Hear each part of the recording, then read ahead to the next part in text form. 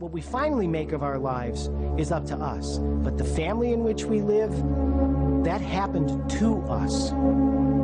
And horror films are about what happens to you. You've been very, very bad to Daddy. We see this decimated family and this man cleaning himself up and leaving to go on and join another family.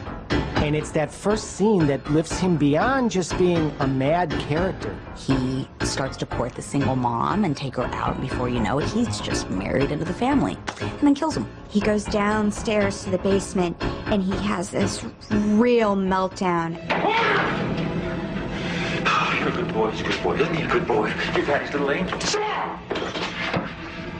Why don't they just leave me alone? Let me out. Let me out.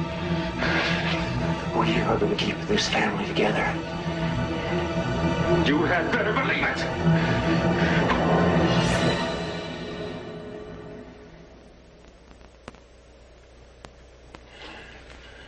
Hi, honey.